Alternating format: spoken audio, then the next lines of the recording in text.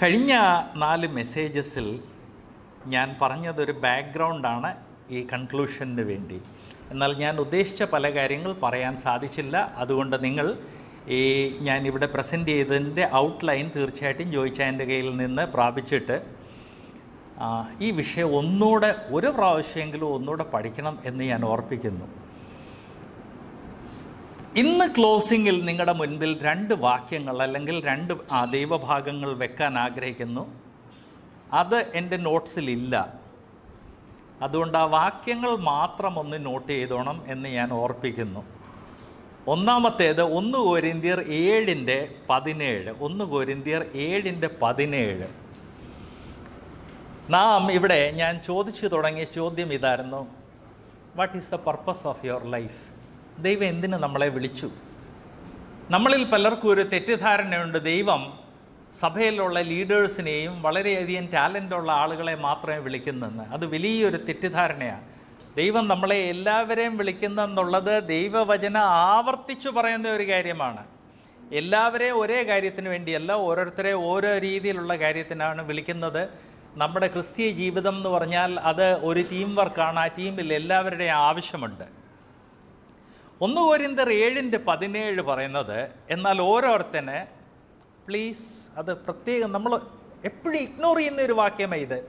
ഓരോരുത്തനെ കർത്താവ് വിഭാഗിച്ചു കൊടുത്തതുപോലെയും. അപ്പോൾ ഓരോരുത്തർക്കും വിഭാഗിച്ചു കൊടുത്തിട്ടുണ്ടെന്നുള്ളത് ദൈവവചനം വ്യക്തമായിട്ട് ഇവിടെയും മറ്റു പല ഭാഗത്തിലും പറയുന്നുണ്ട്. വിഭാഗിച്ച് കൊടുത്തുപോലെയും ഓരോരുത്തനെ ദൈവം വിളിച്ചതുപോലെയും. എല്ലാവരെയും വിളിച്ചിട്ടുണ്ട്, എല്ലാവർക്കും വിഭാഗിച്ചു കൊടുത്തിട്ടുണ്ട്. അവനവൻ നടക്കട്ടെ. ദൈവവചനം നമ്മൾ ക്ലിയറായിട്ട് പറയുന്ന ഓരോ ഡീറ്റെയിൽസ് നോക്കിക്കഴിഞ്ഞാൽ എല്ലാവരെയും വിളിച്ചിട്ടുണ്ടെന്നുള്ളത് ദൈവവചനം വ്യക്തമാക്കുന്നു. വിളിച്ചത് ഒരു പർപ്പസിന് വേണ്ടിയല്ല, ഓരോരുത്തരെ ഓരോ പർപ്പസിന് വേണ്ടി വിളിച്ചു. ആൻഡ് വിഭാഗിച്ചു കൊടുത്തിട്ടുണ്ട്. ആക്ച്വലി വിഭാഗിച്ചു കൊടുത്തിട്ടുണ്ടെന്നുള്ളത് ഉൽപ്പത്തി തൊട്ട് നമുക്ക് കാണാൻ സാധിക്കുന്ന ഒരു ദൈവവചനത്തിലുള്ള വ്യക്തമായിട്ടുള്ള ഒരാശയമാണെന്ന് ഞാൻ ഇന്ന് ഓർപ്പിക്കട്ടെ. ആ വിഭാഗിച്ചു കൊടുത്തതെന്നുള്ളത് കർത്താവായ യേശുക്രിസ്തുവിൻ്റെ ടീച്ചിങ്ങിൽ നമുക്ക് നല്ല വ്യക്തമായിട്ട് കാണാൻ സാധിക്കും. കർത്താവ് പറഞ്ഞ പലതിൽ അത് ഇൻഡയറക്റ്റ് ആയിട്ടുണ്ട്. എന്നാൽ കർത്താവ് പറഞ്ഞ ചില ഉപമകളിൽ അത് വളരെ ഡയറക്റ്റായിട്ട് നമുക്ക് കാണാൻ സാധിക്കും. അതിൽ ഏറ്റവും ബെസ്റ്റ് ഉദാഹരണമാണ് യജമാനൻ അന്യനാട്ടിലേക്ക് പോകുന്നതിന് മുൻപ് ദാസന്മാരെ വിളിച്ചിട്ട് അവർക്ക് ഓരോരുത്തർക്കും അവിടെ ടാലന്റുകൾ കൊടുത്തായിട്ട് നാം കാണുന്നുണ്ട്. അത് തന്നെ കർത്താവ് 1-ൽ കൂടുതൽ പ്രാവശ്യം അവിടെ പ്രസൻറ്റ് ചെയ്ത ഒരു ഉപമയാണ്. അത് പല സാഹചര്യത്തിൽ കർത്താവ് അതിൽ പറഞ്ഞിരിക്കുന്ന ഫാക്ടേഴ്സ് മാറിയ ചില ഒരു ടാലന്റ് കൊടുത്തായിട്ട് പറയുന്നു. മറ്റൊരിടത്ത് ഒരു മീന എന്നാണ് ഇംഗ്ലീഷിൽ ട്രാൻസ്ലേറ്റ് ചെയ്തിരിക്കുന്നത്. അതിൻ്റെ കറക്റ്റ് ട്രാൻസ്ലേഷൻ നമ്മുടെ ഭാഷയിൽ പറഞ്ഞു കഴിഞ്ഞാൽ അത് വിലേറിയ മെറ്റൽ, ഒന്നിൽ സിൽവർ അല്ലെങ്കിൽ ഗോൾഡ്. അത് സിൽവർ ആണെന്നോ ഗോൾഡ് ആണെന്നോ പറഞ്ഞിട്ടില്ല. എന്നാൽ സിൽവറിൻ്റെയോ ഗോൾഡിൻ്റെയോ ഏകദേശം 1 കിലോ വെയിറ്റുള്ള ഒരു പിണ്ഡം അങ്ങ് കൊടുക്കുകയാണ് ചെയ്തത് എന്ന് മാത്രമല്ല, മറ്റ് ചിലയിടത്ത് എഴുതിയിരിക്കുന്നത് ഓരോരുത്തൻ അവനവൻ്റെ കഴിവിനനുസരിച്ച് കൊടുത്തെന്ന്. മറ്റ് ചിലയിടത്ത് പറഞ്ഞിരിക്കുന്നത് ഞാൻ വരുവോളം ഇതുകൊണ്ട് വ്യാപാരം ചെയ്യുവേൻ. അങ്ങനെ കർത്താവായ യേശുക്രിസ്തു ഈ ടാലന്റുകളുടെ ഉപമ പറഞ്ഞതിൽ നിന്ന് ചില കാര്യങ്ങൾ വ്യക്തമാണ്. 1, അവിടെ ഉണ്ടായിരുന്ന ദാസന്മാർക്ക് എല്ലാവർക്കും കൊടുക്കപ്പെട്ടു. 2, ലഭിച്ചവർ എല്ലാവരും അത് വ്യാപാരം, കർത്താവിൻ്റെ യജമാനൻ തിരിച്ചു വരുന്നത് വരെ വ്യാപാരം ചെയ്യണമെന്ന് പറഞ്ഞിട്ടാണ് യജമാനൻ പോയത്. 3, ഓരോരുത്തർക്ക് അവനവൻ്റെ കഴിവിനനുസരിച്ചാണ് കൊടുത്തത്. 4, ഈ കർത്താവായ യേശുക്രിസ്തു ഭൂമിയിലായിരുന്നപ്പം ഒരു നല്ല ഒരു മേസ്ത്രിക്ക് ഒരു ദിവസം കിട്ടിക്കൊണ്ടിരുന്നത് 10 ഗ്രാം വെള്ളിയാണ്. അതാണ് ഒരു ദീനാർ. ആ ദീനാർ പലരും കണ്ടുപിടിച്ചിട്ടുണ്ട്. ഇന്നും അത് ലഭ്യമാണ്. അത് വേണമെങ്കിൽ കാണാൻ വേണ്ടിയൊക്കെ പല മ്യൂസിയംസിൽ ലഭ്യമാണ്. അപ്പോൾ 1 കിലോ എന്ന് പറഞ്ഞു കഴിഞ്ഞാൽ അവൻ 100 ദിവസം വർക്ക് ചെയ്യുന്നതിൻ്റെ തുല്യമാണ്. എന്നാൽ അതേ സമയത്ത് അത് സ്വർണത്തിൻ്റെ 1 കിലോ ആയിരുന്നെങ്കിൽ പിന്നെ എത്രയോ വർഷം അവൻ അധ്വാനിക്കുന്നതിൻ്റെ ഈക്വല. ആ പശ്ചാത്തലം നോക്കിയിട്ട് അതിൽ നിന്ന് മനസ്സിലാക്കാൻ സാധിക്കുന്നത് അത് സ്വർണ്ണമായിരുന്നെന്ന്. 1 കിലോ സ്വർണ്ണമാണ് ദാസന്മാർക്ക് കൊടുത്തത്. അതുമായിട്ട് കണക്റ്റഡ് ആണ് ഇവിടെ പറഞ്ഞിരിക്കുന്നത്. ഓരോരുത്തരും കർത്താവ് വിഭാഗിച്ചു കൊടുത്തത്. നമ്മിൽ എല്ലാവർക്കും കർത്താവ് യേശുക്രിസ്തുവിനെ രക്ഷിതാവായിട്ട് സ്വീകരിക്കുന്ന സമയത്ത് അവിടുന്ന് എല്ലാ വ്യക്തികൾക്കും ഏകദേശം 40ഓളം കാര്യങ്ങൾ കൊടുക്കപ്പെടുന്നു. കർത്താവിനെ വിശ്വസിച്ചതോടെ നമുക്ക് നീതീകരണം പ്രാപിക്കുന്നു, നിത്യജീവൻ പ്രാപിക്കുന്നു, പരിശുദ്ധാത്മാവിൻ്റെ വാസം, പരിശുദ്ധാത്മാവിൻ്റെ മുദ്ര, പരിശുദ്ധാത്മാവിൻ്റെ അച്ചാരം, ഇതെല്ലാം ലഭിക്കുന്നു. പരിശുദ്ധാത്മാവിൻ്റെ നിറവ് ലഭിക്കുന്നു. നിറവെന്ന് പറഞ്ഞു കഴിഞ്ഞാൽ അത് നമ്മുടെ പാപം കൊണ്ട് വേണമെങ്കിൽ നമുക്ക് ലൂസ് ചെയ്യാം, പിന്നെയും തിരിച്ചു പ്രാപിക്കാവുന്ന. എന്നാൽ പരിശുദ്ധാത്മാവിൻ്റെ വാസം, അച്ചാരം, അതുപോലെ തന്നെ പരിശുദ്ധാത്മാവിൻ്റെ മുദ്ര, അത് പെർമനൻ്റ് ആയിട്ടുള്ള കാര്യങ്ങളാണ്. അങ്ങനെ നമ്മൾക്ക് ലഭിക്കുന്നതിൻ്റെ കൂടെ കർത്താവ് നമുക്ക് തരുന്നതാണ് ആത്മീക ജീവിതത്തിൽ വിനിമയം ചെയ്യുവാൻ വേണ്ടി സീമയ്ക്ക് അതീതമായ സ്വത്ത്, അൺലിമിറ്റഡ്. ഒരു അടിമയെന്ന് പറഞ്ഞാൽ അന്നത്തെ കാലത്ത് ഒരടിമയുടെ വില 300 ഗ്രാം സിൽവർ ആയിരുന്നു. അത്രയും കാശിനാണ് യൂദാസ് കർത്താവിനെ കച്ചവടം ചെയ്തത്. 30 വെള്ളിക്കാശ്. അങ്ങനെയുള്ള വെറും 30 വെള്ളിക്കാശിൻ്റെ വാല്യൂ മാത്രമുള്ള ഒരടിമയ്ക്ക് 1 കിലോഗ്രാം 1000 ഗ്രാം സ്വർണം കിട്ടുക എന്ന് പറഞ്ഞാൽ അത് സീമയ്ക്ക് അതീതമായ ഒരു സ്വത്താണ്. അപ്പോൾ കർത്താവ് നമുക്ക് വിഭാഗിച്ചു തരുമ്പോൾ നമുക്ക് ലഭിച്ചിരിക്കുന്ന സ്വത്ത് സീമയ്ക്ക് അതീതമായിട്ടുള്ളതാണ്. നിങ്ങൾ പെട്ടെന്ന് പിന്നെയും ചോദിച്ചെന്നിരിക്കും, ഇതെല്ലാം പറയുമ്പോൾ ചോദ്യം മനസ്സിൽ വരുന്ന, ജോൺസൺ ബ്രദറെ, എഡ്യൂക്കേഷൻ ഇല്ല, സ്വത്തില്ല, എൻ്റെ പശ്ചാത്തലം വളരെ ഹാർഡാണ്, ബ്രദറിന് ചിന്തിക്കാൻ സാധിക്കാത്തതുപോലെ ഹാർഡാണ്, എനിക്ക് എന്താണ് കർത്താവ് വിഭാഗിച്ചു തന്നത്? ഓരോ വ്യക്തിക്ക് കർത്താവ് എന്ത് വിഭാഗിച്ചു തന്നതെന്ന് ആ വ്യക്തിക്ക് മനസ്സിലാക്കാൻ സാധിക്കത്തുള്ളൂ. ആ വ്യക്തിക്ക് മനസ്സിലാക്കാൻ സാധിക്കും എന്നാൽ അതിന് ഷോർട്ട് കട്ട് ഒന്നുമില്ല. പ്രാർത്ഥിച്ച് കർത്താവ് ഇന്ന് വെളിപ്പെടുത്തണമെന്ന് പറഞ്ഞ് വേദോസ്തവം തുറന്നിട്ട് കണ്ണടച്ച് ഒരു വാക്യത്തെ കൈവച്ച് അത് വായിച്ചു കഴിഞ്ഞാൽ കർത്താവ് എന്ത് വിഭാഗിച്ചു തന്നതെന്നുള്ള വ്യക്തമാകത്തില്ല. നേരെ മറിച്ച് ക്രിസ്ത്യൻ ലൈഫ് എന്ന് പറഞ്ഞു കഴിഞ്ഞാൽ നമ്മൾ ഫെയ്ത്ത്ഫുള്ളായിട്ട് വിശ്വസ്തയോടെ നമ്മുടെ ജീവിതം നയിക്കുവാൻ ശ്രമിക്കുകയും വേണ്ട പ്രാർത്ഥന, വേണ്ട വേദപുസ്തക വായന, വേണ്ട ധ്യാനമില്ലാതെ തിരുവഴുത്തി വ്യക്തമായിട്ട് മനസ്സിലാക്കാൻ സാധിക്കത്തില്ലെന്ന് ഞാൻ ഓർപ്പിക്കട്ടെ. വേണ്ട ധ്യാനം എന്ന് മാത്രമല്ല, ആത്മീക ജീവിതത്തിൽ സഭയിലും സഭയുടെ പുറത്തും നമുക്ക് ഇൻവോൾവ് ആകുവാൻ വേണ്ടി ദൈവം ഒരുക്കി തരുന്ന അവസരങ്ങളെല്ലാം നമ്മൾ ഉപയോഗിക്കുമ്പോൾ ക്രമേണയാണ് നമ്മളെക്കുറിച്ച് കർത്താവിൻ്റെ ആഗ്രഹം എന്ത് എന്ന് വ്യക്തമാകുന്നത്. ഞാൻ ഓർപ്പിച്ചല്ലോ, ഞാൻ 1984 ജോലി റിസൈൻ ചെയ്ത് ഫുൾ ടൈം മിനിസ്ട്രിയിൽ വന്നത്. എന്നാൽ കർത്താവ് എന്നെ സുവിശേഷ വേലയ്ക്ക് വേണ്ടി വിളിക്കുന്നു എന്ന് ആദ്യമായിട്ട് എനിക്ക് തോന്നിയത് 1971 71 ഞാൻ BSc ഫസ്റ്റ് ഇയറിൽ പഠിച്ചുകൊണ്ടിരുന്ന സമയത്താണ് ആദ്യമായിട്ട് എനിക്ക് തോന്നിയത് കർത്താവ് എന്നെ സുവിശേഷ വേലയ്ക്ക് വേണ്ടി വിളിക്കുന്നു. അങ്ങനെ വിളിക്കുവാണെങ്കിൽ അടിയൻ തയ്യാറാണെന്നുള്ളത് ഞാൻ പ്രാർത്ഥിച്ചു, കമ്മിറ്റ്മെൻറ്റ് കൊടുത്തു. സഭയിൽ അന്ന് ഞാൻ സൺഡേ സ്കൂളിൻ്റെ ഇൻചാർജായിരുന്നു. ഞങ്ങളുടെ അധികം താമസിക്കാതെ തന്നെ മൂപ്പന്മാർ എന്നെ സഭയിലെ ബൈബിൾ ടീച്ചർ എന്ന് ഔദ്യോഗികമായിട്ട് അങ്ങ് പ്രഖ്യാപിച്ചു. ബൈബിൾ ടീച്ചർ എന്ന് പറഞ്ഞു കഴിഞ്ഞാൽ എൻ്റെ ഫാദർ ഒരു ഔട്ട്സ്റ്റാൻഡിങ് ബൈബിൾ ടീച്ചർ. എൻ്റെ ഫാദറുണ്ട്, ഫാദറിനേക്കാൾ മൂത്ത 2 സഹോദരന്മാരുണ്ട്, എൽഡേഴ്സ്.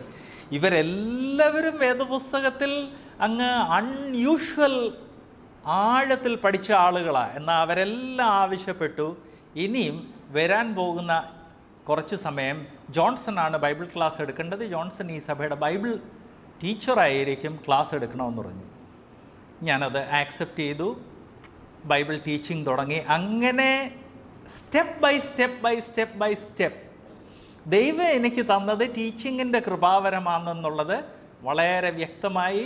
അങ്ങനെ ആയി ഏകദേശം 14 വർഷം കഴിഞ്ഞപ്പോൾ ഞാനന്ന് ജോലി ചെയ്യുവാണ്. എന്നാൽ സുവിശേഷ വേലയ്ക്ക് വേണ്ടി വിളി ഉണ്ടെന്ന് പറഞ്ഞാണ് ഞാൻ വിവാഹം ചെയ്തത്. ആൻഡ് ശാന്തയ്ക്ക് സുവിശേഷ വേലയുടെ വിളി ഉണ്ടായിരുന്നത് കൊണ്ടാണ് ഞങ്ങളുടെ പ്രപ്പോസൽ വന്നത് തന്നെ. പുള്ളിക്കാരിയാണ് ആദ്യ ജോലി റിസൈൻ ചെയ്തത്. അങ്ങനെ 82 വിവാഹിതരായി. 84 ആയപ്പോൾ ഇത് ദൈവത്തിന് പ്രസാദമുള്ള സമയമെന്ന് എനിക്ക് വ്യക്തമായി, ഞങ്ങളുടെ സഭയിലെ മൂപ്പന്മാർക്ക് വ്യക്തമായി. എൻ്റെ ഫാദർ അതിനെ വളരെ അനുമോദിച്ചു, മദർ അനുമോദിച്ചു. വൈഫിൻ്റെ ഫാദർ മരിച്ചിട്ട് 3 വർഷങ്ങളായി. വൈഫിൻ്റെ മദർ അത് വളരെ സ്ട്രോങ് ആയിട്ട് അനുമോദിച്ചു. അങ്ങനെ ദൈവം എനിക്കും ഗൈഡൻസ് തന്നു, എൻ്റെ സഭയിലുള്ളവർക്ക് ഗൈഡൻസ് തന്നു, എൻ്റെ കുടുംബത്തിലുള്ളവർക്ക് ഗൈഡൻസ് തന്നു. അങ്ങനെ 14 വർഷം കഴിഞ്ഞാണ് ഞാൻ റിസൈൻ ചെയ്തത്. ഞാൻ ഓർപ്പിക്കാൻ ആഗ്രഹിക്കുന്നത്, ദൈവം നമ്മളെ ഏത് വിളിക്ക് വിളിച്ചെന്നും ദൈവം നമുക്ക് വിഭാഗിച്ച് എന്തെല്ലാം തന്നെന്നുള്ളത് അത് കണ്ടുപിടിക്കാൻ വേണ്ടി മാന്ത്രിക വിധികളൊന്നുമില്ല, ഷോർട്ട് കട്ട്സ് ഒന്നുമില്ല. കുറുക്ക് വഴി നാം കണ്ടുപിടിക്കുവാണെങ്കിൽ കുറുക്ക് വഴി എന്നും മനുഷ്യനെ നശിപ്പിക്കും. കുറുക്ക് വഴിയിൽ കൂടെ ധനികനാകാൻ ശ്രമിച്ച ഗേഹസി എന്ത് സംഭവിച്ചു? കുറുക്ക് വഴിയിൽ കൂടെ ഒരു 30 വെള്ളിക്കാശ് സമ്പാദിക്കാൻ വേണ്ടി ഓൾറെഡി പേഴ്സിൻ്റെ അകത്ത് വരുന്നതെല്ലാം കുറച്ച് ഒരു പോർഷൻ മോഷ്ടിക്കുമായിരുന്നു. ലാസ്റ്റിൽ ഒരു 30 വെള്ളിക്കാശൂടെ മോഷ്ടിക്കാൻ വേണ്ടി ശ്രമിച്ചു. What happen to him? ഇവർ വിശ്വാസികളായിരുന്നോ? We don't know. ദൈവവചനം വ്യക്തമായിട്ട് പറയുന്നില്ല. എന്നാൽ ഇവർ വിശ്വാസികളുമായിട്ട് ക്ലോസ് ആയിട്ട് നടന്നവരാ. അവരും യൂദാസും കർത്താവിൻ്റെ ശിഷ്യനാണെന്നും പറഞ്ഞ് 3.5 വർഷം നടന്നവനാണ്. ഗേഹസി പ്രവാചകന്റെ കൂടെ തന്നെ നടന്നവനാണ്. ഇവരെ കുറുക്ക് വഴിയിൽ കൂടെ അവരുടെ സ്പിരിച്വൽ ലൈഫിനെ സോൾവ് ചെയ്യാൻ വേണ്ടി, അല്ലെങ്കിൽ അവരുടെ നീഡ്സ് സോൾവ് ചെയ്യാൻ വേണ്ടി ശ്രമിച്ചു. ഫോർ എവർ അവരെ തന്നെ നശിപ്പിച്ചു. ആ ഹിസ്റ്ററി വായിക്കുമ്പോഴേ ഒരു കാര്യം ക്ലിയർ ആണ്, അവർ പ്രോബബ്ലി രക്ഷിക്കപ്പെട്ടതല്ലായിരുന്നു. എന്നാൽ അറ്റ്ലീസ്റ്റ് അങ്ങനെയാണെന്ന് അവരെ ചിന്തിച്ച് അവരത് ചെയ്തു. രക്ഷിക്കപ്പെട്ട വിശ്വാസികൾ എത്രയോ ആളുകൾ ഇങ്ങനെ കുറുക്ക് വഴി നോക്കാറുണ്ട്. എനിക്ക് ഓർമ്മയുണ്ട്, നല്ലതുപോലെ ഓർമ്മയുണ്ട്, ഈ തൃശ്ശൂർ ഏരിയയിലുള്ള ഒരു യുവാവ് ഗ്വാളിയറിൽ വെച്ച് രക്ഷിക്കപ്പെട്ട് കഴിഞ്ഞ് കുറച്ച് കഴിഞ്ഞപ്പോഴത്തേക്ക് പുള്ളിക്ക് ദർശനമുണ്ടായി. സി പി എം എന്നപ്പം വേർപാട് വിട്ടിട്ട് സിലോൺ പെന്റിക്കോസ്റ്റൽ മിഷനിൽ പോയി ചേർന്ന് അപ്പം വേർപാടുകാരെല്ലാം എല്ലാവരെയും പുള്ളി ശപിച്ചു തുടങ്ങി. കുറച്ച് കഴിഞ്ഞ് CPM എന്താണെന്ന് മനസ്സിലായി കഴിഞ്ഞപ്പോൾ CPM വിട്ട് CPMകാരെ ശപിച്ചു തുടങ്ങി. ഒടുവിൽ മനുഷ്യനും ദൈവവും ഇല്ലാത്തവനായിട്ട് പുള്ളി ഒരിടത്ത് ജീവിക്കാൻ തുടങ്ങി. കുറുക്ക് വഴിക്ക് പോകുന്നവൻ അവരവരുടെ ലൈഫിനെ ഡിസ്ട്രോയ് ചെയ്യും. നിങ്ങൾക്ക് ദൈവം എന്ത് വിഭാഗിച്ചു തന്നതെന്നുള്ളത് കുറുക്ക് വഴിയിൽ കൂടെ അറിയാൻ സാധിക്കത്തില്ല. ദൈവം നമുക്ക് തന്നിരിക്കുന്ന എല്ലാ കാര്യങ്ങളും നാം ഫെയ്ത്ത്ഫുള്ളി ചെയ്യുമ്പോഴേ മനസ്സിലാക്കാൻ സാധിക്കത്തുള്ളെന്ന് ഒന്നാമത്തെ കാര്യം ഞാൻ പറയട്ടെ. 2, ദൈവം വിഭാഗിച്ചു തന്നിരിക്കുന്നത് സീമയ്ക്കതീതമായ പ്രോപ്പർട്ടിയാണ്. എന്നാൽ കാണുന്ന വ്യക്തിക്ക് സീമയ്ക്കതീതമായ പ്രോപ്പർട്ടിയാണല്ലേ സ്വത്താണെന്നുള്ളത് മനസ്സിലാകണമെന്ന് നിർബന്ധമില്ല. കർത്താവ് ദീനാർ അല്ലെങ്കിൽ ആ സ്വർണത്തിൻ്റെ പിണ്ടം കൊടുത്തതിൽ എല്ലാ സ്റ്റോറീസിലും ആ ഗൗരവം മനസ്സിലാക്കാത്ത ഒരു ദാസനെങ്കിലും ഉണ്ടായിരുന്നു. ഒരുത്തൻ പറഞ്ഞ് ഞാൻ ഒരു ഉറുമാലിൽ കെട്ടി വെച്ചിരുന്നെന്ന്. അത് ഒരു ദീനാറായിരുന്നു, 10 ഗ്രാമേ ഉള്ളൂ, അതുകൊണ്ട് തുവാലയിൽ കെട്ടിവെക്കാം. മറ്റവൻ പറഞ്ഞ് ഞാൻ കൊണ്ടുപോയി കുഴിച്ചിട്ടെന്ന്, കാരണം 1 കിലോയുടെ പിണ്ടം തുവാലയിൽ കെട്ടി കൊണ്ടു നടക്കാൻ സാധിക്കത്തില്ല, അതുകൊണ്ട് കുഴിച്ചിട്ടു. എന്നാൽ ഇത് വാട്ട് എക്സാക്ട്ലി ഈസ് ദിസ് എന്ന് അവർക്ക് മനസ്സിലാകാതെ പോയി. അതുപോലെ തന്നെ സഹോദരന്മാരെ നാം മനസ്സിലാക്കേണ്ടത്, ദൈവം നമുക്ക് വിഭാഗിച്ചു തരുന്നത് അത് സീമയ്ക്കതീതമായ സമ്പത്താണെന്നുള്ളത് പലപ്പോഴും നമ്മൾ മനസ്സിലാക്കുന്നില്ല. കാരണം നമ്മൾ പ്രോപ്പർട്ടി അല്ലെങ്കിൽ സമ്പത്തെന്ന് നമ്മുടെ വീക്ഷണത്തിലുള്ളതല്ല, ദൈവത്തിൻ്റെ വീക്ഷണത്തിൽ. അതിൻ്റെ ബെസ്റ്റ് എക്സാമ്പിൾ ഫാനി ക്രോസ്ബി 3 വയസ്സായിരുന്നപ്പോൾ കണ്ണിനൊരു അസുഖം വന്നപ്പം ഒരു വ്യാജ ഡോക്ടർ കണ്ണിൽ വളരെ ഡേഞ്ചറസ് ആയിട്ടുള്ള ഒരു രാസവസ്തു ഒഴിച്ച് അങ്ങനെ അവൾക്കുണ്ടായിരുന്ന കാഴ്ച നഷ്ടപ്പെടുകയാണ് ചെയ്തത്. അവൾ ഈ 7000 പാട്ടിലധികം എഴുതി. ഒരു സ്റ്റേജിൽ ഫാനി ക്രോസ്ബിയോട് ആരോ ചോദിച്ചു, നിനക്ക് കാഴ്ചയില്ലാത്ത നീ ഇത്രയും ചെയ്തെങ്കിൽ, കാഴ്ച ഉണ്ടായിരുന്നെങ്കിൽ നിനക്ക് എത്രയോ അധികം കർത്താവിന് വേണ്ടി ശോഭിക്കുവാൻ സാധിക്കുമായിരുന്നല്ലോ എന്ന് പറഞ്ഞപ്പോൾ ഫാനി ക്രോസ്ബി മറുപടി പറഞ്ഞത്, എൻ്റെ ആത്മീയ കണ്ണുകളെ തുറക്കാൻ വേണ്ടി കർത്താവ് എൻ്റെ ഭൗതിക കണ്ണുകളെ എടുത്തു മാറ്റുകയാണ് ചെയ്തത്. സോ അവക്ക് ബാധിച്ച അവക്ക് ദൈവം അവിടെ കാഴ്ച എടുത്തു മാറ്റിയത് ദൈവം അവക്ക് കൊടുത്ത സീമയ്ക്കതീതമായ പ്രോപ്പർട്ടിയാണെന്ന് അവൾ മനസ്സിലാക്കി. അവിടാണ് ഈ വിഷയത്തിൻ്റെ താക്കോൽ. നമ്മളിൽ പലർക്കും ദൈവം സീമയ്ക്കതീതമായ സ്വത്ത് തന്നിട്ടുണ്ടെങ്കിലും നമ്മളത് മനസ്സിലാക്കുന്നില്ല. നമ്മൾ നോക്കുമ്പം തോമാച്ചാനെ നോക്ക്, മത്തായിച്ചാനെ നോക്ക്, ജോൺസൺ ഫിലിപ്പിനെ നോക്ക്, അവർക്കെല്ലാം ഉണ്ട്. ജനിച്ചപ്പോൾ തൊട്ടേ സ്വത്തുണ്ട്, പഠിത്തമുണ്ട്, വീടുണ്ട്, എവറിത്തിങ് ഈസ് ദെയർ. അതാണ് സ്വത്ത് എന്ന് നാം പലപ്പോഴും ചിന്തിച്ചു പോകും. അങ്ങനെയല്ല. ബ്രദേഴ്സ് ആൻഡ് സിസ്റ്റേഴ്സ്, ദൈവം നമുക്ക് തന്നിരിക്കുന്ന ഈവൻ അംഗവൈകല്യം, രോഗം, മാനസിക വൈകല്യം പോലും അത് കർത്താവ് നമുക്ക് വിഭാഗിച്ചു തന്നിരിക്കുന്നതാണ്. മോശയോട് കർത്താവ് എന്താ പറഞ്ഞത്? ആരാണ് മനുഷ്യൻ്റെ വാ സൃഷ്ടിക്കുന്നത്? It is I. അത് നിനക്ക് ഞാൻ തന്നിരിക്കുകയാണ്, അതിന് നെസസിറ്റി ഉണ്ട്, അതുകൊണ്ട് തന്നിരിക്കുകയാണ്. പ്രോബബ്ലി മോശയെക്കുറിച്ച് കർത്താവ് പറയുന്നല്ലോ, ഭൂമിയിൽ ഏറ്റവും താഴ്മയുള്ള, ഏറ്റവും ഹമ്പിളൊരു വ്യക്തി എന്ന്. ആ വ്യക്തിയെ ഹമ്പിളാക്കാൻ വേണ്ടി ആയിരിക്കണം ദൈവം അത് കൊടുത്തത്. സോ ദൈവം നമ്മിൽ ഓരോരുത്തർക്ക് എന്ത് വിഭാഗിച്ച് തന്നെന്നുള്ളത് മനസ്സിലാക്കിയെങ്കിൽ മാത്രമേ നമുക്ക് സീമയ്ക്ക് അതീതമായിട്ടുള്ള പ്രോപ്പർട്ടി ഉപയോഗിക്കാൻ സാധിക്കത്തുള്ളൂ. എന്ന് മാത്രമല്ല, ഇവിടെ പറഞ്ഞിരിക്കുന്നത് നമ്മളെ വിളിച്ചതുപോലെ നടക്കട്ടെ. വിളിച്ചത് എന്താണെന്നുള്ളത് മനസ്സിലാക്കണമെങ്കിൽ ക്യാപിറ്റൽ എന്താണെന്നുള്ളത് മനസ്സിലാക്കണം. MBA പഠിച്ച ആളിനെ സർജിക്കൽ തിയേറ്ററിൽ കയറ്റാൻ സാധിക്കത്തില്ല. മെഡിസിൻ അല്ലെങ്കിൽ സർജറി പഠിച്ചിട്ടുള്ള ആളിനെ മാത്തമാറ്റിക്സിൻ്റെ ഈക്വേഷൻസ് സോൾവ് ചെയ്യുവാൻ വേണ്ടി ഒരു ഫിസിക്സ് ലാബറട്ടറിയിൽ കൊണ്ടുപോകാൻ സാധിക്കത്തില്ല. ഫിസിക്സ് പഠിച്ച ആളിനെ മ്യൂസിക് എക്സാമിന് വേണ്ടി മ്യൂസിക് ടീച്ചറായിട്ട് കൊണ്ടുപോകാൻ സാധിക്കത്തില്ല. അപ്പോൾ അതുകൊണ്ട് നമുക്ക് വിഭാഗിച്ച് കിട്ടിയത് എന്ത് എന്ന് മനസ്സിലായെങ്കിൽ മാത്രമേ നമ്മളെ എന്തിനു വിളിക്കപ്പെട്ടു എന്നുള്ളത് മനസ്സിലാക്കാൻ സാധിക്കത്തുള്ളൂ. ഇത് വളരെ ഇമ്പോർട്ടൻ്റ് ആയിട്ടുള്ളൊരു പ്രിൻസിപ്പിളാണ്. ഞാൻ എൻ്റെ പേഴ്സണൽ ലൈഫിനെ കുറിച്ച് പറഞ്ഞല്ലോ. ദൈവം ചെറുപ്രായം തൊട്ടേ എനിക്ക് തന്നത് രോഗമാണ്, വീക്ക്നെസ്. എൻ്റെ എല്ലാ കാര്യങ്ങളൊന്നും ഞാൻ പറഞ്ഞില്ല. ഞാൻ കല്യാണം കഴിച്ച സമയത്ത് എനിക്ക് ഷൂവിൻ്റെ ലേസ് കെട്ടാൻ കുനിയാൻ സാധിക്കത്തില്ലായിരുന്നു. വൈഫായിരുന്നു ഷൂവിൻ്റെ ലേസ് കെട്ടി തന്നുകൊണ്ടിരുന്നത്.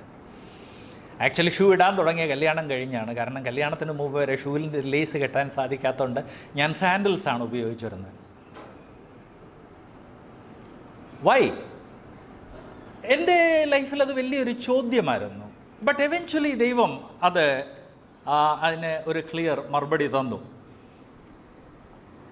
ഞങ്ങൾ മധ്യപ്രദേശിൽ പോയി താമസിച്ച സമയത്ത് ഞങ്ങൾ ഏത് വീട്ടിലാണ് വാടകയ്ക്ക് താമസിച്ചത്, ആ വീടിൻ്റെ ഉടമസ്ഥൻ പ്രാവ് വളർത്തുമായിരുന്നു. ബ്യൂട്ടിഫുൾ, കണ്ടു കഴിഞ്ഞാൽ അങ്ങ് കണ്ടു നിൽക്കും. എന്നിട്ട് എല്ലാ വർഷവും അതിനെ കോമ്പറ്റീഷന് കൊണ്ടുപോകുമായിരുന്നു. ആ പ്രാവ് അതിൻ്റെ പൂർണ്ണ ഹെൽത്തിൽ വളരണമെങ്കിൽ പ്രാവിനെ കൂട്ടിൽ വെച്ചാൽ പോരാ, ഇടയ്ക്കിടയ്ക്ക് അതിനെ ഇങ്ങനെ പറക്കാൻ വേണ്ടി വിടണം. പ്രാവിനുള്ള പ്രോബ്ലം, ഒരു പ്രാവശ്യം വിട്ടു കഴിഞ്ഞാൽ പിന്നെ അത് ഈസി ആയിട്ട് തിരിച്ചു വരത്തില്ല.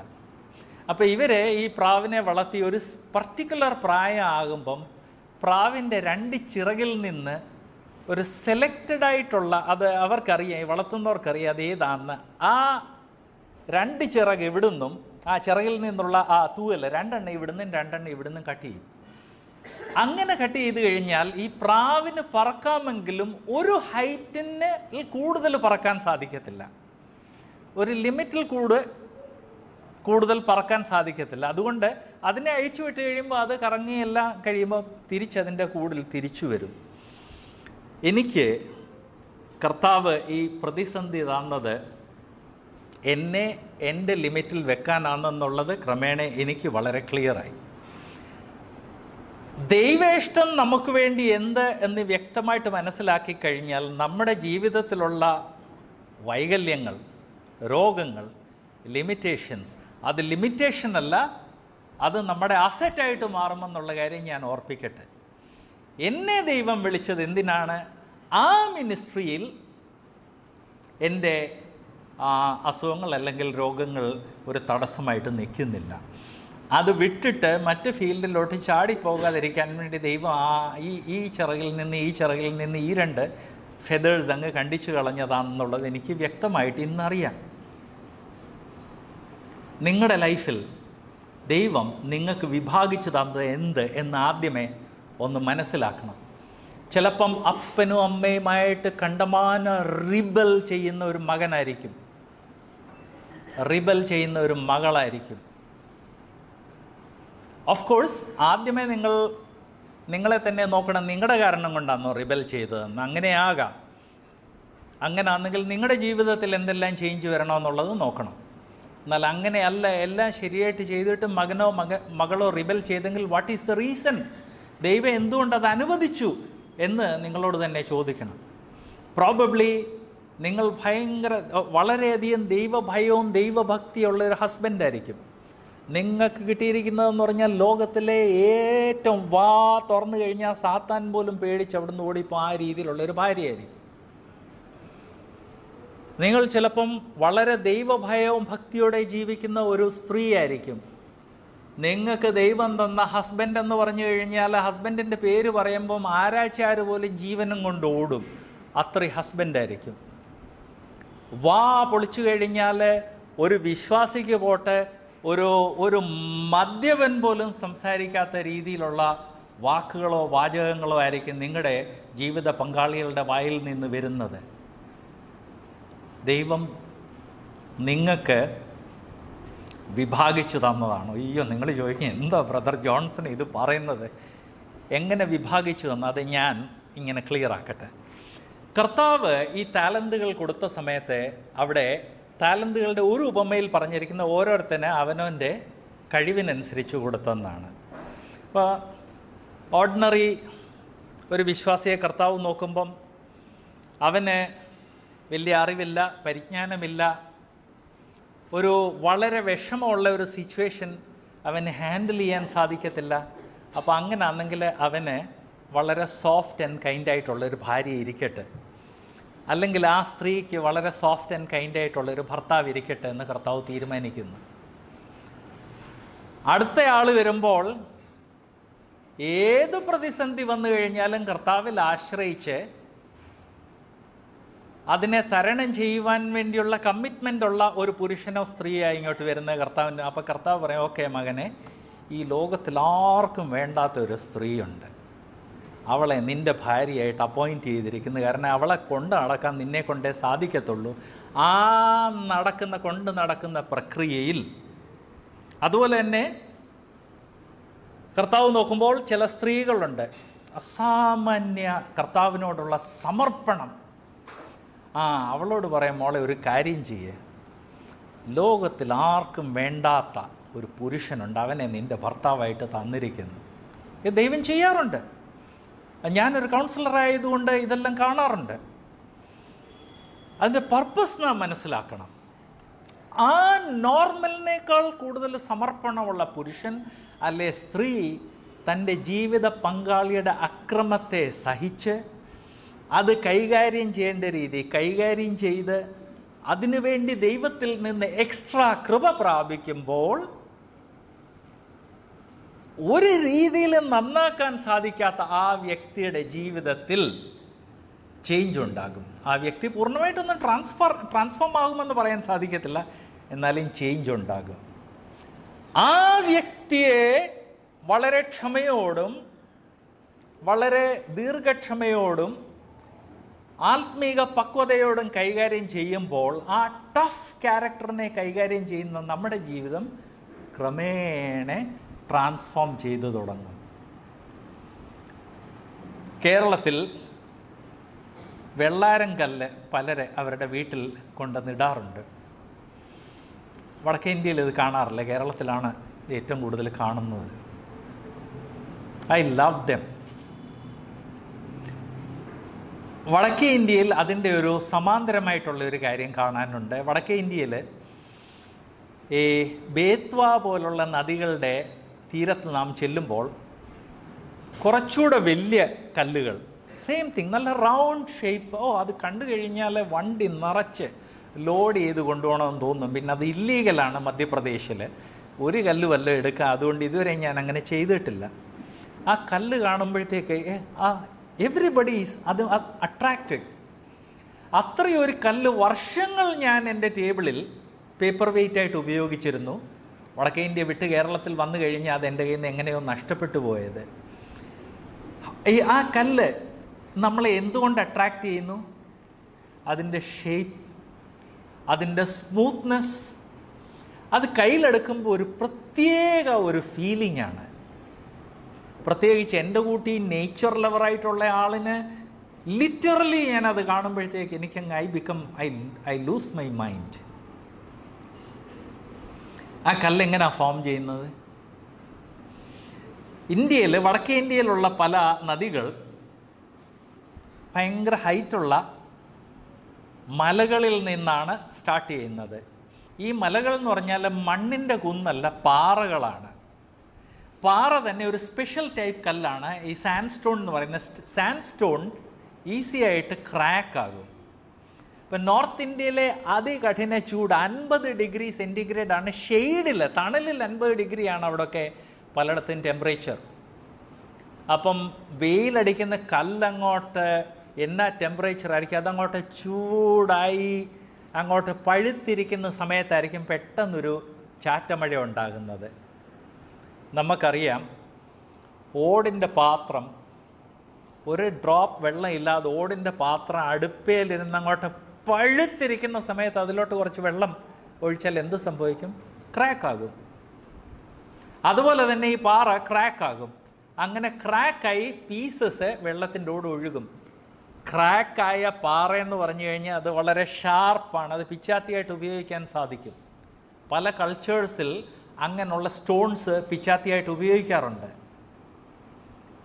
എന്നാൽ ആ ക്രാക്കായി സ്റ്റാർട്ട് ചെയ്യുന്ന സ്ഥലത്തു നിന്ന് 100 കണക്കിനല്ലേ 1000 കിലോമീറ്റർ വെള്ളത്തിൽ കൂടെ ഒഴുകി 1000 വർഷങ്ങൾ ഒഴുകുമ്പോൾ ഇങ്ങനെയുള്ള പീസസ് പരസ്പരം ഒരേ. ഇപ്പം ഷാർപ്പായിട്ടുള്ള ഒരു കല്ല് മറ്റ് കല്ലിൻ്റെ അഗേൻസ്റ്റ് എന്ന് പറയുമ്പോൾ അതിൻ്റെ ഷാർപ്നെസ് കുറച്ച് കുറയും. ആ കല്ല് മറ്റേ കല്ലുമായിട്ട് ഒരയുമ്പോൾ അതിൻ്റെ ഷാർപ്നെസ് കുറയും. അങ്ങനെ ഒരഞ്ഞാണ് 1000 കിലോമീറ്റർ യാത്ര ചെയ്ത് വരുമ്പോഴത്തേക്ക് മനുഷ്യ മനസ്സുകളെ ആകർഷിക്കുന്ന ആ ബ്യൂട്ടിഫുൾ റൗണ്ട് സ്റ്റോൺസ് ആയിത്തീരുന്നത്. ദൈവം നമ്മുടെ ജീവിതത്തിൽ നമുക്ക് വിഭാഗിച്ച് തന്നിരിക്കുന്നത്, നമ്മുടെ കെയർലെസ്സിൻ്റെ കാര്യമല്ല ഞാൻ പറഞ്ഞത്. കെയർലെസ്നെസ്സും കൊണ്ട് നമ്മുടെ മക്കളെ സ്പോയിൽ ചെയ്തോ, കെയർലെസ്നെസ്സും കൊണ്ട് ഭർത്താവിനെ സ്പോയിൽ ചെയ്യുകയോ, കെയർലെസ്നെസ്സും കൊണ്ട് ഭാര്യയെ സ്പോയിൽ ചെയ്ത് അതിന് നമ്മൾ റെസ്പോൺസിബിൾ. അതിന് നമ്മുടെ ജീവിതത്തിൽ ഡിസിപ്ലിൻ ഉണ്ടാകും, ദൈവത്തിൽ നിന്ന് അച്ചടക്ക നടപടി ഉണ്ടാകും എന്ന് ഞാൻ ഓർപ്പിക്കട്ടെ. അതിൻ്റെ കാര്യമല്ല ഞാൻ പറഞ്ഞത്. നാച്ചുറലി നിങ്ങൾ എല്ലാ രീതിയിലും ഫെയ്ത്ത്ഫുൾ ആയിട്ട് പോലും നിങ്ങളുടെ ജീവിതത്തിൽ നിങ്ങളുടെ മക്കൾ റിബലായി പോയി, നിങ്ങളുടെ ഭാര്യ ഇങ്ങനെ, നിങ്ങളുടെ ഭർത്താവ് ഇങ്ങനെ ആണെങ്കിൽ അത് ദൈവം നിങ്ങൾക്ക് വിഭാഗിച്ചു തന്നെന്നുള്ള ഞാൻ ഓർപ്പിക്കട്ടെ. അങ്ങനെ വിഭാഗിച്ചു തന്നു കഴിഞ്ഞിട്ട് ദൈവം നിങ്ങളോട് പറയുന്നത് നിങ്ങളുടെ വിളിക്കനുസരിച്ച് ചെയ്തോണം. നിങ്ങളുടെ വിളി എന്താണ്? അതിനെ ഷേപ്പ് ചെയ്യുക എന്നാണ്. അതിനെക്കുറിച്ച് 1 കൊരിന്ത്യർ 7-ാം അധ്യായത്തിൽ നമുക്കൊരു ഹിൻറ്റ് ലഭിക്കുന്നുണ്ട്. വിശ്വാസി അവിശ്വാസിനിയായ ഭാര്യയെ വിടരുത്.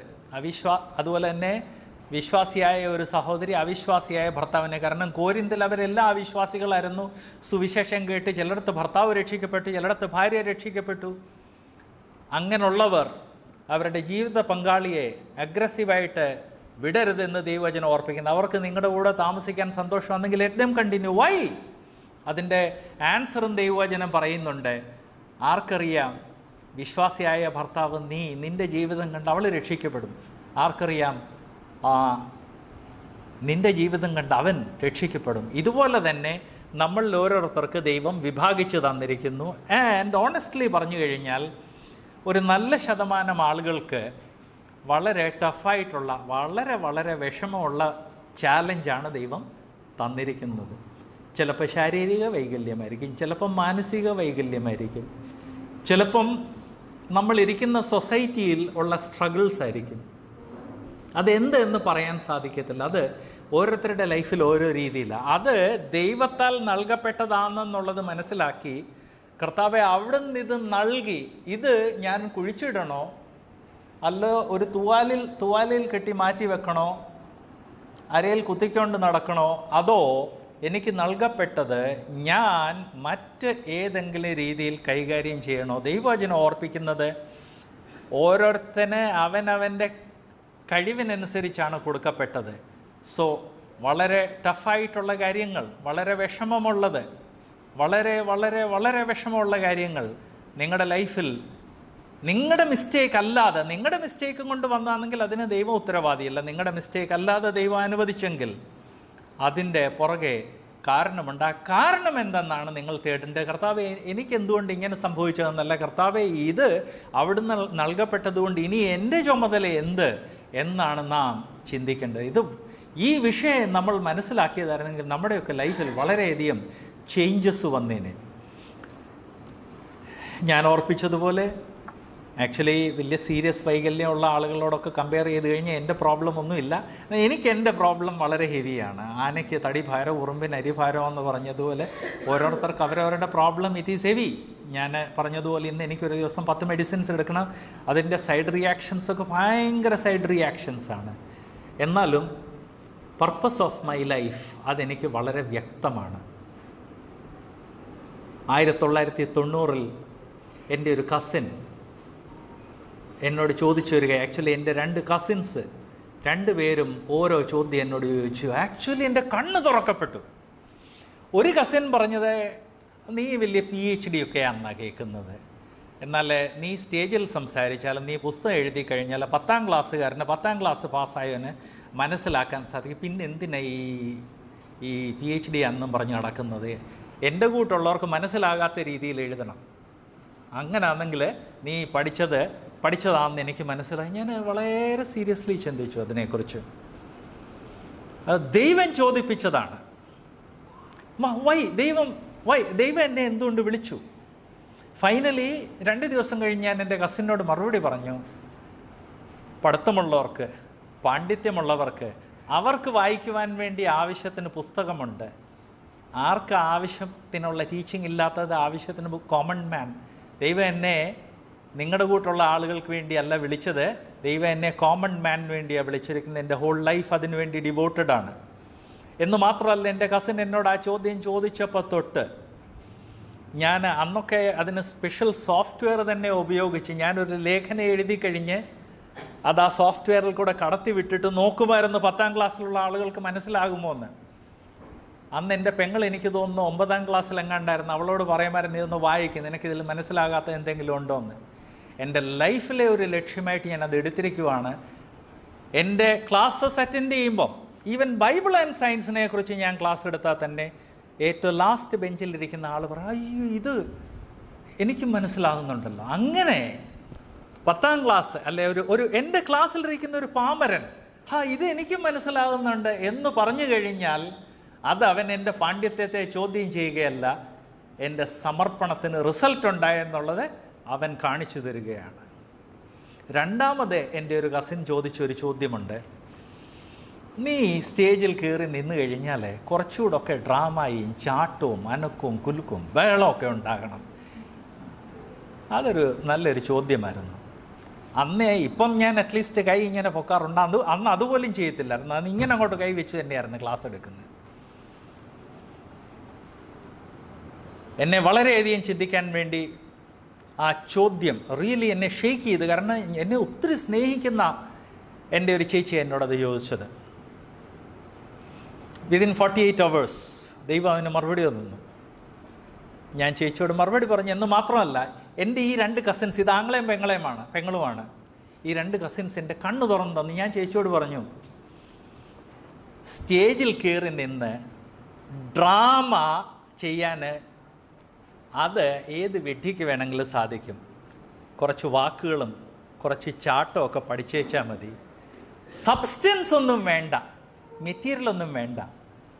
എന്നാൽ എനിക്കൊരു കാര്യം ബോധ്യമായിട്ടുണ്ട്, ദൈവം എന്നെ വിളിച്ചിരിക്കുന്നത് ദൈവവചനത്തിൽ നിന്ന് ഇന്ന് ഇവിടെ ബ്രദർ പ്രാർത്ഥിച്ചതുപോലെ ബൈബിൾ എക്സ്പോസിഷനിൽ കൂടെ രൂപാന്തരം, എൻ്റെ സന്ദേശം കേൾക്കുന്ന ആളുകളുടെ ജീവിതത്തിൽ രൂപാന്തരം ഉണ്ടാകണം. എൻ്റെ പാണ്ഡിത്യം കൊണ്ടോ, എൻ്റെ വാക്ചാതുര്യം കൊണ്ടോ, എൻ്റെ ഡ്രാമയും കൊണ്ടോ, എൻ്റെ മോണോ ആക്ടിങ് കൊണ്ടോ അവരെ ഇംപ്രസ് ചെയ്യുക എന്നല്ല എൻ്റെ ലക്ഷ്യം. അവരുടെ ജീവിതത്തിൽ രൂപാന്തരം ഉണ്ടാകണം. ഈ 2 ചോദ്യങ്ങൾ എൻ്റെ ലൈഫിൻ്റെ ഡയറക്ഷൻ തന്നെ ചേഞ്ച് ചെയ്തു. എന്ന് മാത്രമല്ല, ഡയറക്ഷൻ കണ്ടുപിടിക്കാൻ സാധിച്ചു.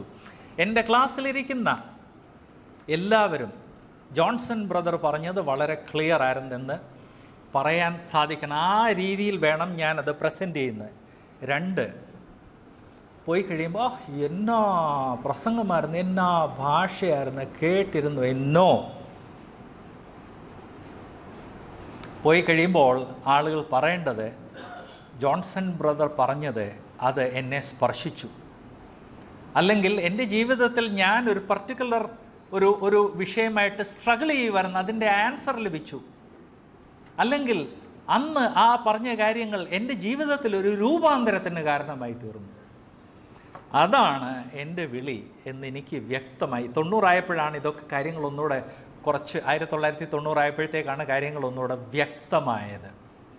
എന്നോട് പലരും ചോദിക്കാറുണ്ട്, ഇപ്പം പ്രത്യേകിച്ച് ഇപ്പം ഞങ്ങൾ ഇലക്ട്രോണിക് മാധ്യമങ്ങളിൽ കൂടെ ഫ്രീ ആയിട്ട് അങ്ങോട്ട് ബുക്കുകൾ ലഭ്യമാക്കി തുടങ്ങിയതോടെ ആ ബുക്ക് പ്രൊഡ്യൂസ് ചെയ്യുന്ന ഈസിയല്ല. എത്രയോ മണിക്കൂറുകൾ കഴിയുമ്പോഴാണ് ഒരെണ്ണം റെഡിയാകുന്നത്. ഒരു ചെറിയ എമൗണ്ട് ഒന്ന് ചാർജ് ചെയ്തുകൂടായോ? ഞാൻ എല്ലാവരോടും പറയുന്നത് നോ. കാരണം ഇന്ന് ഇലക്ട്രോണിക് ബുക്സിന് സമയം ഒത്തിരി വേണം പ്രൊഡ്യൂസ് ചെയ്യാൻ, എന്നാൽ ക്യാപിറ്റൽ വേണ്ട. പ്രസ്സിൽ കൊടുക്കുന്നത് പോലെ ക്യാപിറ്റൽ വേണ്ട. അതുകൊണ്ട് അത് മാക്സിമം ആളുകളുടെ എത്തിക്കുന്നതാണ് എൻ്റെ ലക്ഷ്യം. വൈ? Communication, transformation. അത് രണ്ടും എൻ്റെ ജീവിതത്തിലെ ഗോൾ എന്നെനിക്ക് മനസ്സിലായി. എന്നെ ദൈവം എന്തിനു വിളിച്ചു? ആശയവിനിമയം, രൂപാന്തരം. നിങ്ങളെ ദൈവം എന്തിനു വിളിച്ചു? നിങ്ങൾ ഓരോരുത്തരെയും വിളിച്ചിട്ടുണ്ടെന്നുള്ള കാര്യം ഞാൻ ഓർപ്പിക്കട്ടെ. എന്തിനു വിളിച്ചെന്നുള്ളത് അത് നിങ്ങൾ മനസ്സിലാക്കണം. 1 പത്രോസ് 4:10 ഇതിൻ്റെ കൂടെ ചേർത്ത് നാം വായിക്കണം. 1 പത്രോസ് 4:10ഉം 11ഉം ഇതിൻ്റെ കൂടെ ചേർത്ത് വായിക്കണം. അവിടെ നാം കാണുന്നത്, ഓരോരുത്തന് വരം ലഭിച്ചതുപോലെ വിവിധമായുള്ള ദൈവകൃപയുടെ നല്ല ഗ്രഹവിചാരകന്മാരായി അതിനെ കൊണ്ട് അന്യോന്യം ശുശ്രൂഷിപ്പീൻ. ഈ വാക്യം ഇതിന് മുൻപ് വായിച്ചതും തമ്മിൽ രണ്ടും തമ്മിലൊരു സിമിലാരിറ്റി ഉണ്ട്. അവിടെയും പറയുന്ന ഓരോരുത്തൻ, ഇവിടെയും പറയുന്നത് ഓരോരുത്തൻ. അല്ലാതെ കൃപാവരം ലഭിച്ചവൻ ഉപയോഗിക്കട്ടെ എന്നല്ല, ഓരോരുത്തന് ലഭിച്ചത് അത് ഉപയോഗിക്കട്ടെ എന്നാൽ. മറ്റേടത്ത് പറഞ്ഞിരിക്കുന്നത് കർത്താവിൽ നിന്ന് വിഭാഗിച്ച് കിട്ടിയോൻ, അങ്ങനെയല്ല. ഓരോരുത്തൻ വിഭാഗിച്ച് കിട്ടിയതുപോലെ എന്നാ. നാം നമ്മെ തന്നെ വളരെ എവറി ഡേ ഓർപ്പിക്കേണ്ട കാര്യമാണ്. നമുക്ക് വിഭാഗിച്ച് കിട്ടിയിട്ടുണ്ട്. അത് നമ്മുടെ കഴിവിനനുസരിച്ചാണ്. കഴിവ് കൂടും തോറും വിഭാഗിച്ച് കിട്ടിയത് ടഫായിരിക്കുമെന്ന് ഞാൻ ഓർപ്പിച്ചല്ലോ. യാക്കോബിൻ്റെ 12 പുത്രന്മാരിൽ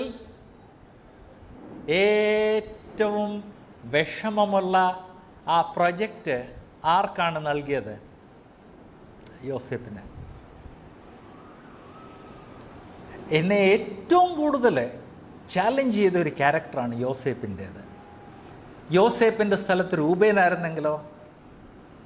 റൂബേനായിരുന്നെങ്കിൽ കിണറ്റി പിടിച്ചിടുന്ന സമയത്ത് തന്നെ അറ്റ്ലീസ്റ്റ് ബാക്കി ഒരു 5-6 പേരെ തല്ലി അവശരാക്കി വല്ലാത്ത കണ്ടീഷനിലാക്കി കഴിഞ്ഞ് അവനെ എങ്ങനെയെങ്കിലും പിടിച്ച് കെട്ടി കിണറ്റിലിടാൻ സാധിക്കത്തുള്ളൂ. അത് കഴിഞ്ഞ് അടിമയായിട്ട് വിൽക്കണമെങ്കിൽ അത് അതിനേക്കാൾ വലിയൊരു ക്രൈസിസായി മാറിയെന്നെ. യൂദായിരുന്നെങ്കിൽ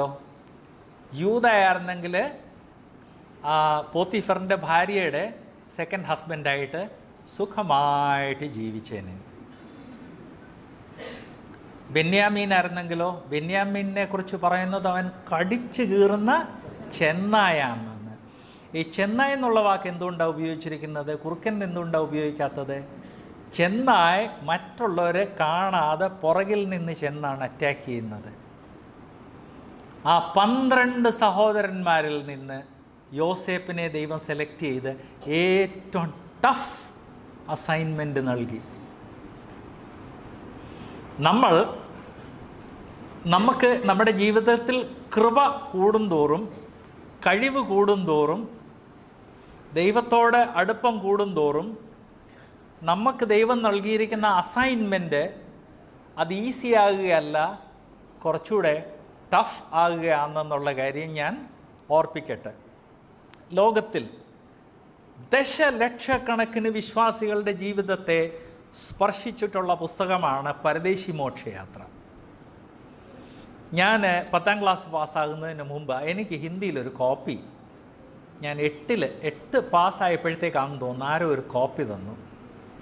10ാം ക്ലാസ് പാസ്സാകുന്നതിന് മുൻപ് ഞാൻ അതൊരു 25 പ്രാവശ്യം വായിച്ചിട്ടുണ്ട്. ഒന്നാമത്, അന്നത്തെ കാലത്ത് ബുക്സ് ഒന്നും അവൈലബിൾ അല്ലായിരുന്നു. 2, മനുഷ്യ മനസ്സിനെ അതുപോലെ അബ്സോർബ് ചെയ്യുന്ന ഒരു ബുക്കാണ്. ആരായിരുന്നു? John banyan. പ്രൊട്ടസ്റ്റന്റ് നവീകരണത്തിൻ്റെ കാരണം കൊണ്ട് പിടിച്ച് ജയിലിൽ അടയ്ക്കപ്പെട്ട ഒരു വ്യക്തിയായിരുന്നു. അന്ന് ഭരണം ചെയ്തിരുന്ന രാജാവ് പല പ്രാവശ്യം പറഞ്ഞു, നിന്റെ വിശ്വാസത്തെ ഒന്ന് റിജക്റ്റ് ചെയ്താൽ മതി, ജസ്റ്റ് ഐ എം സോറി എന്ന് പറഞ്ഞാൽ മതി, നിന്നെ അവിടെ നിന്ന് വിടും. He said no. അങ്ങനെ എത്രയോ വർഷം ഇന്നത്തെ ജയിലുകളല്ല, ഇന്നത്തെ ജയിലിൽ പോലും മനുഷ്യന് പോകാൻ സാധിക്കത്തില്ല. Jail ministry പോയിട്ടുള്ളവർക്കറിയാം. ഞാൻ ജയിൽ മിനിസ്ട്രിയുടെ കൂടെ പലയിടത്ത് ഇന്ത്യയിലെ പല ജയിലുകൾ കണ്ടിട്ടുള്ള, ഇവിടുത്തെ ഈവൻ തൃശ്ശൂരിലെ ഓപ്പൺ ജയിൽ വർഷങ്ങൾ മുൻപ് പോയി കണ്ടിട്ടുള്ളതാണ്.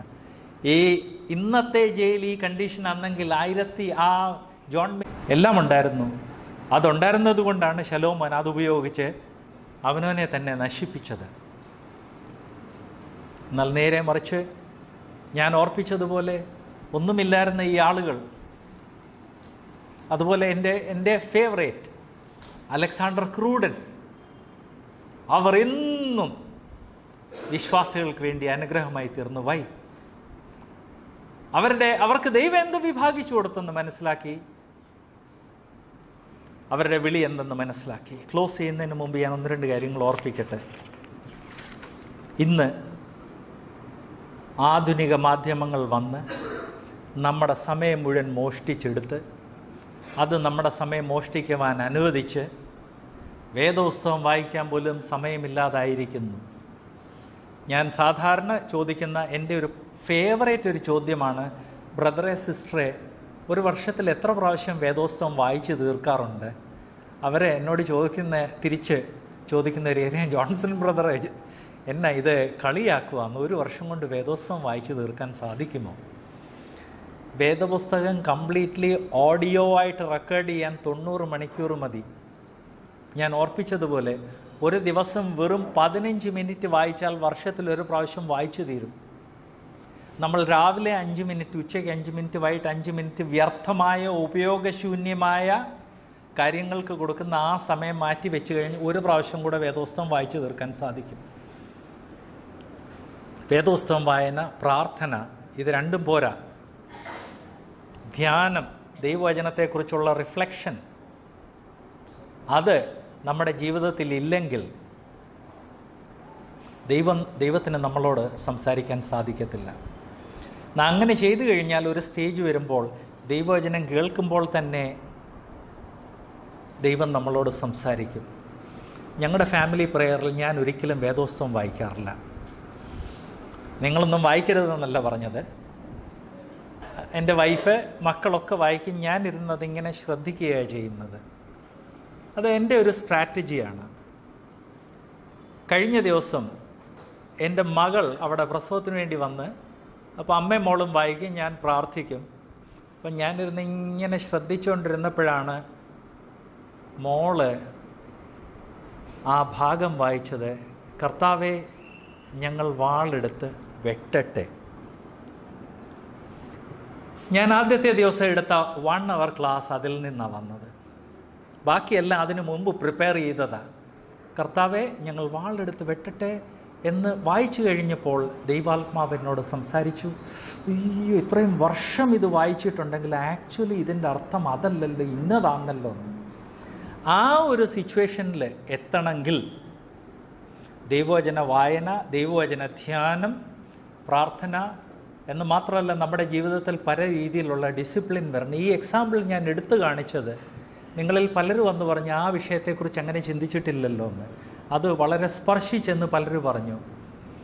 ആ വിഷയത്തെക്കുറിച്ച് ഞാനും പഠിച്ചിട്ടുണ്ട്, ഞാനും ആ രീതി ചിന്തിച്ചിട്ടില്ല. എന്നാൽ സഡൻലി ആ വിഷയത്തെക്കുറിച്ച് റിഫ്ലക്റ്റ് ചെയ്തുകൊണ്ടിരുന്നപ്പോഴാണ് പെട്ടെന്ന് ദൈവാത്മാവ് അത് കുറച്ചുകൂടൊന്ന് വ്യക്തമാക്കിയത്, അതിൻ്റെ അർത്ഥം എന്താണെന്ന്. നമ്മുടെ ജീവിതത്തെ ഒരു നിമിഷം ഒന്ന് പരിശോധിക്കാം. What is the purpose of my life? ദൈവം എനിക്ക് എന്താണ് വിഭാഗിച്ചു തന്നിരിക്കുന്നത്? Easy call, tough call. എന്തിന് വിഭാഗിച്ചു തന്നു?